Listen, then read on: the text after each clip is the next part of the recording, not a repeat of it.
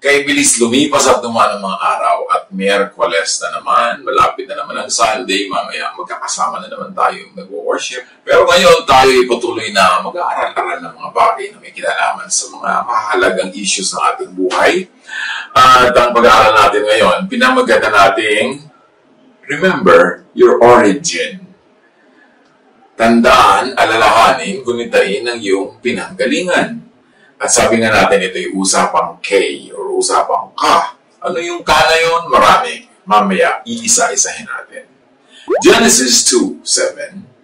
Then the Lord God formed a man from the dust of the ground and breathed into his nostrils the breath of life, and the man became a living being. Itine-describe dito ang paglikha sa tao na hiningahan ng Diyos ang alikabok, ang lupa, at ito'y naging isang buhay na nilalang tulad ng buhay na nagmula sa Diyos. So ano dito pag-uusapan natin? Usapang K, usapang kaluluwa. Your spirit is from God. Our spirit is from God. It is of the kingdom of God. And your body is from and of the earth. Ito ang pinakamalaking dalawang katotohanan na makukuha natin sa verse na ito. Ang ating espiritu, or kung minsan tinatawag na kaluluwa, ay galing sa kaharian ng Diyos, at ang ating katawan ay galing sa kaharian ng lupa, galing sa lupa. Ecclesiastes 12:7. The dust returns to the ground it came from, and the spirit returns to God who gave it. At only the earthly body dies as a unit. The earthly body returns to earth as many, and the spirit from God returns to God, to the kingdom of God.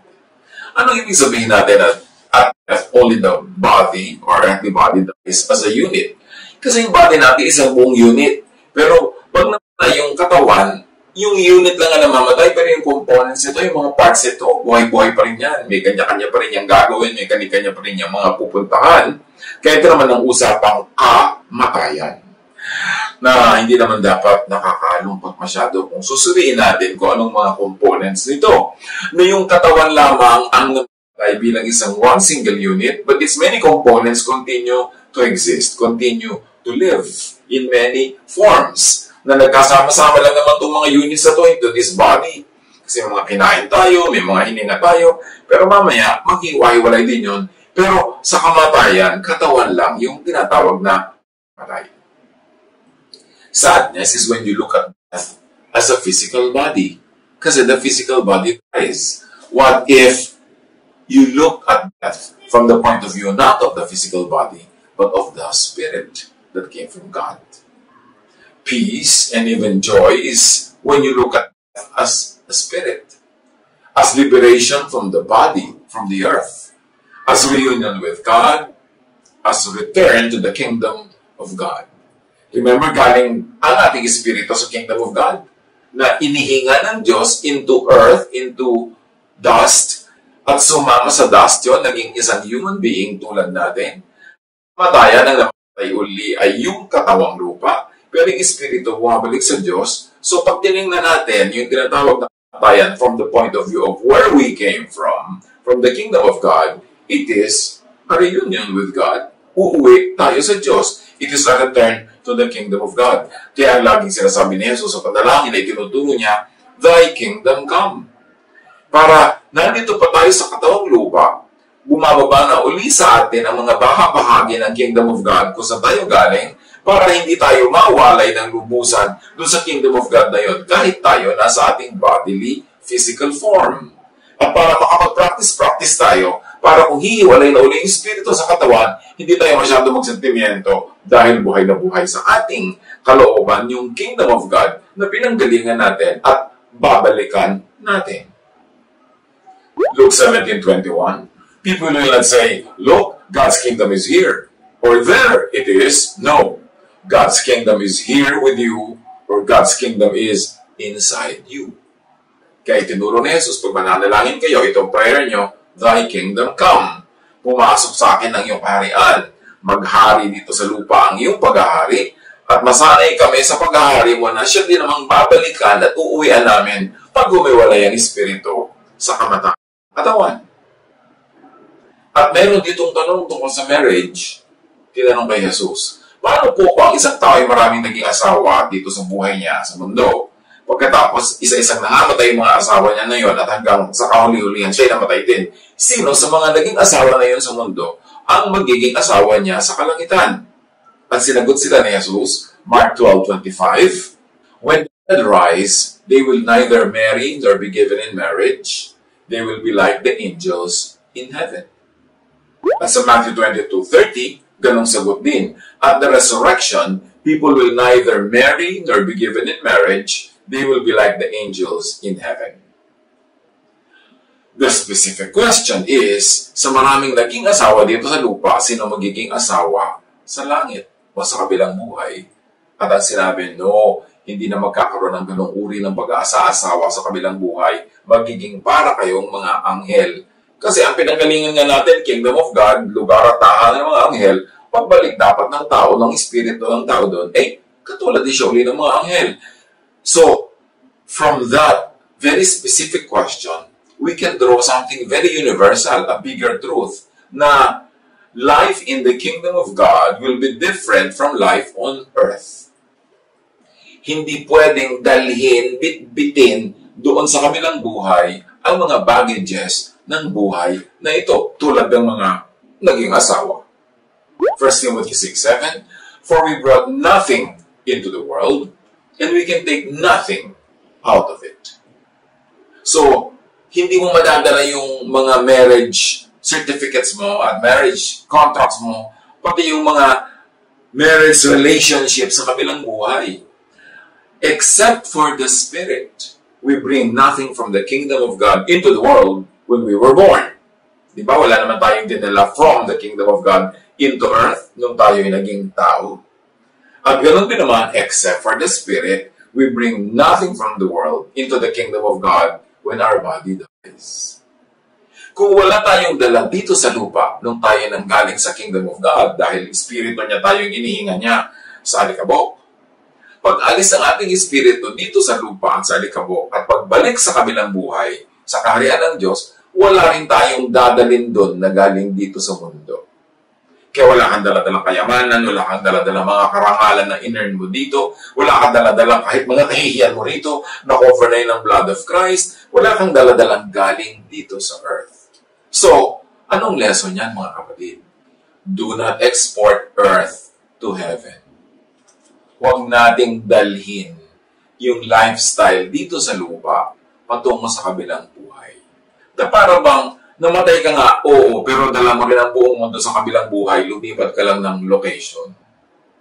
Do not think of life in the kingdom of God as the same as earthly life, just relocated in some glorified setting. Many religious teachings are guilty of oversimplification. Bakit meron tayong oversimplified concepts of eternity? Pati kung ano magiging trabaho natin doon, anong paborito ng nating pagkain doon, sino magiging kaibigan natin doon, anong uri ng mga activities ang gagawin natin doon. Actually, religion teaches us na ilipat lang yung buong buhay dito sa lupa, glorified, cleansed, and modified, pero yun pa rin. Kaya ang tanong noong mga tao kay Jesus, alin sa mga naging asawa mo dito sa lupa ang magiging asawa mo sa mundo? Because they're exporting earthly life to heavenly life. Heaven will be different from earth. Let us not try to earthify and wordify eternity. Invento ko lang yung earthify at wordify na yan. Ibig sabihin, huwag natin gawing earth, huwag natin gawing world, yung heaven. Iba yun. Let us let eternity keep most of its mystery.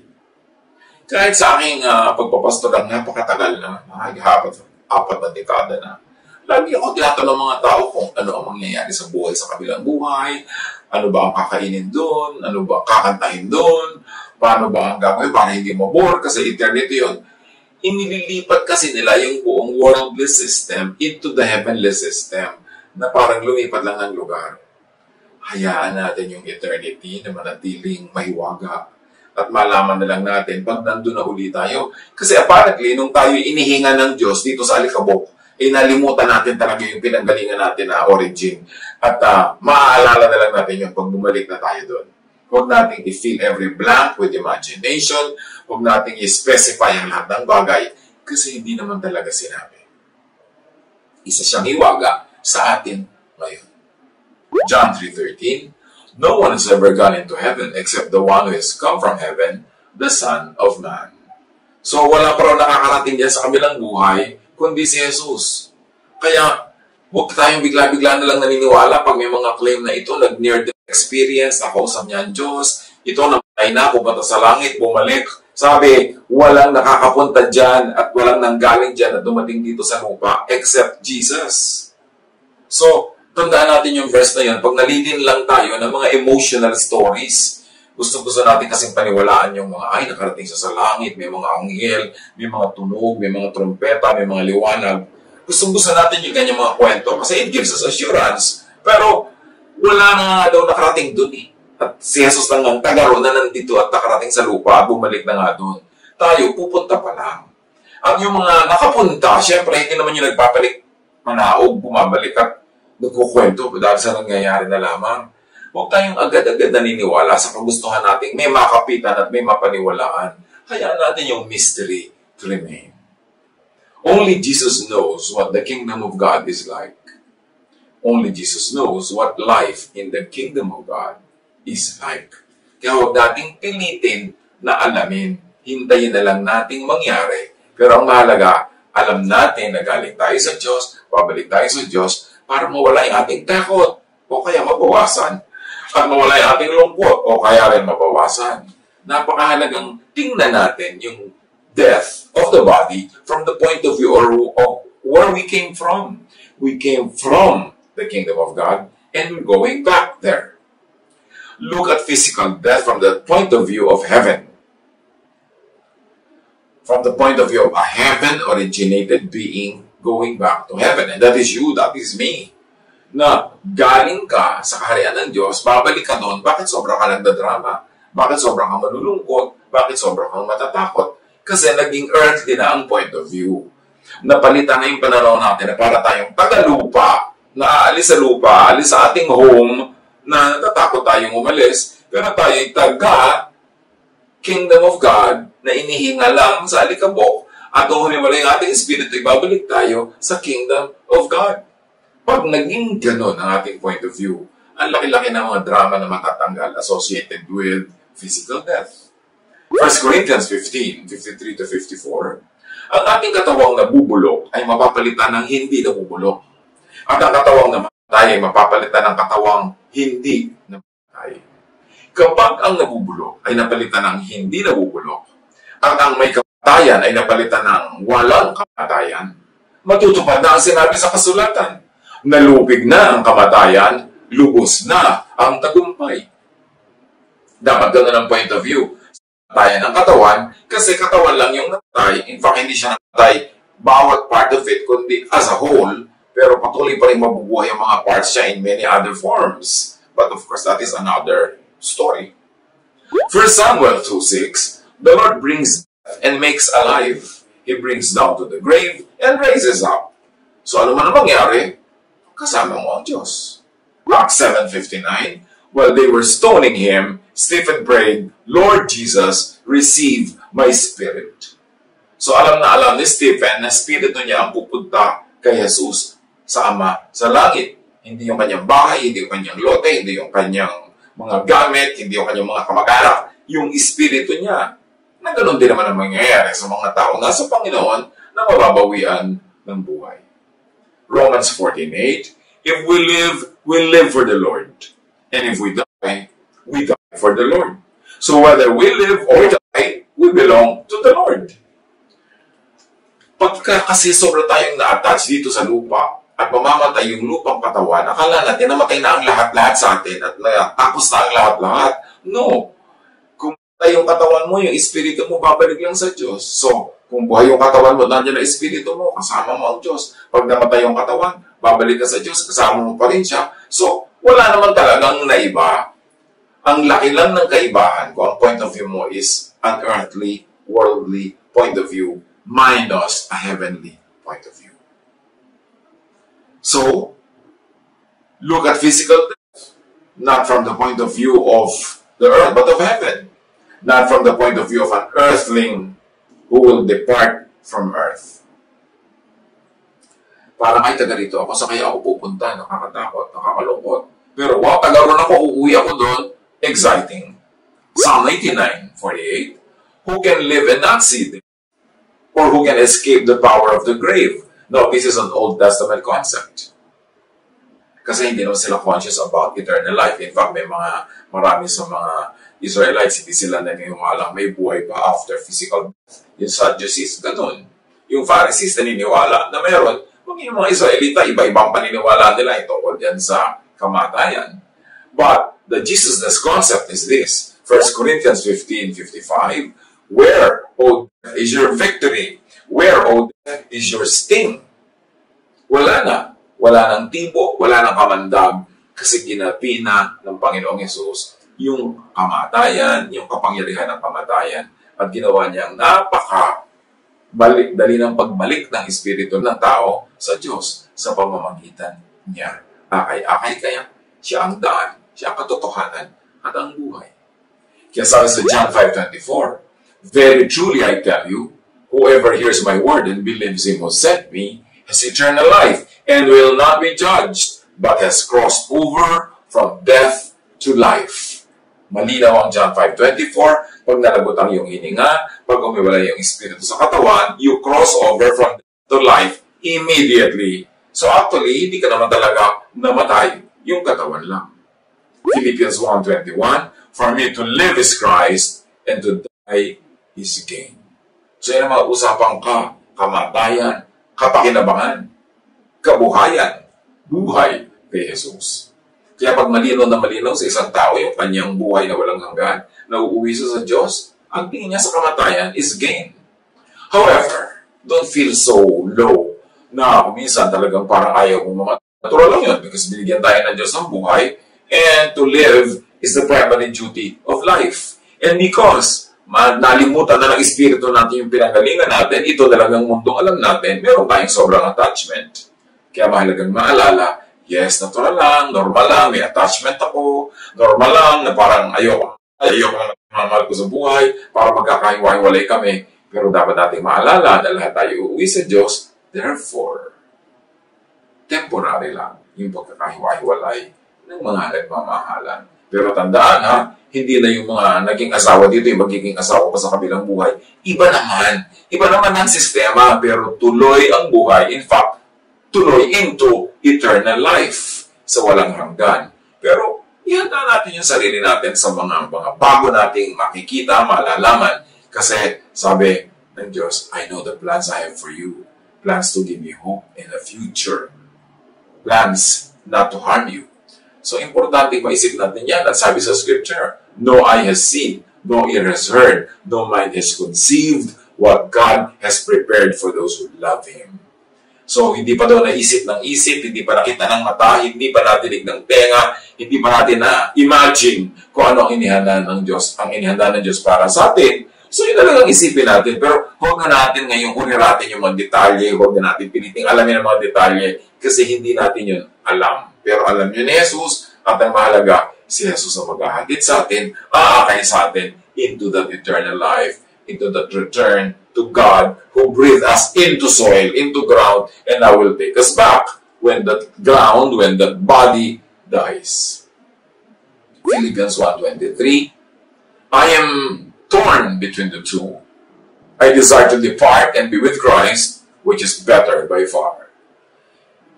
Nahahati daw ang loob nito nagsasalita dahil una, gusto niya magstay dito sa mundo para maglingkod sa Diyos, para ituloy ang paglilingkod niya sa mga anak ng Diyos. Pero mas gusto naman daw niyang mawakasan na ang kanyang physical life para bumalik na sa Diyos dahil sigurado namang mas mabuti yun.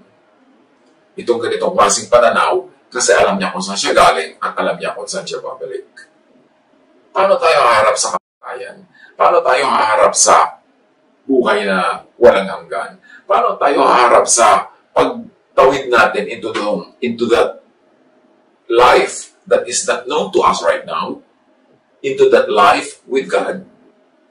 Remember your origin. The kingdom of God is your origin, because that is your same destination. Develop the kingdom of God inside you long before earthly death. Dahil galing tayo sa kingdom of God, kahit nandito tayo sa lupa, papaghariin natin ang Diyos sa ating puso. Mag-practice tayo na nasa kingdom of God, ang ating espiritu, ang ating puso, ang ating isip. Dahil doon tayo babalik. At habang nandito tayo sa mundo, malasap din natin ang napakalaking ligaya, tiwasay, kapayapaan ng kingdom of God na wala tayo doon ngayon dahil nandito tayo sa lupa. Pero doon tayo babalik. So develop the kingdom of God inside you, in your heart, in your thought, in your lifestyle, in your works. And when facing death, look at it from the kingdom of God. Imagine, na meron ka bilang buhay, tapos ikaw nandito sa buhay na ito, tapos nag-aagaw buhay ka, nalulungkot ka lang, pag dito ka, nanggagaling ang iyong pananaw. Kasi malayo yung pupuntahan mo kingdom of God na hindi mo pa alam. Pero imagine mo, nandun ka sa kabila, nandun ka sa kingdom of God, nandun ang tunay mong espiritu, nandun ang tunay mong katauhan. Pagkatapos ay nakatingin ka dito sa lupa at yung katawang lupa mo ay bumibigay na, malapit nang magwakas ang kanyang earthly existence. Hindi ka ba natutuwa na yung espiritu mong nandito sa lupa ay uuwi dyan sa kalangitan? If you only look at that point of view, from that point of view, your whole point of view about it will change. Instead of looking at a ship from its port of origin and watch it depart, look at the ship from its port of destination and watch it arrive. Pag may barko, papaalis sa pier, nandun ka sa pier, tinitingnan mo siya, papalayo ng papalayo, papalit ng papalit, di ba malungkot? Kasi gano'n ang pagtingin mo sa kamatayan, nandito ka sa lupa, tapos palayo ng palayo yung espiritu mo. Pero subukan mong tingnan yung barko sa kabilang pier, yung pupuntahan ng barko, di ba palapit ng palapit, palaki ng palaki yung barko, ganon din pag tinignan mo yung kamatayan na nandun sa langit ang iyong pananaw, palapit ng palapit ang iyong espiritu, pauwi ng pauwi sa kingdom of God. Pagbulay-bulayan natin itong mga ganitong bagay para hindi tayo lagi nang nababalisa, natatakot, at lagi nang nalulungkot about physical death. It is normal to have some apprehension, to have some concern, to have even some fear. It is normal to be sad and have some sadness about the death of those we love or our own, because we are not used to living this lifestyle, this life on earth. But remember, everything will lighten up, everything will look better and brighter and happier and more peaceful if you remember your origin. You are from the kingdom of God, and you're going back there when your spirit departs from this physical body. God bless us all.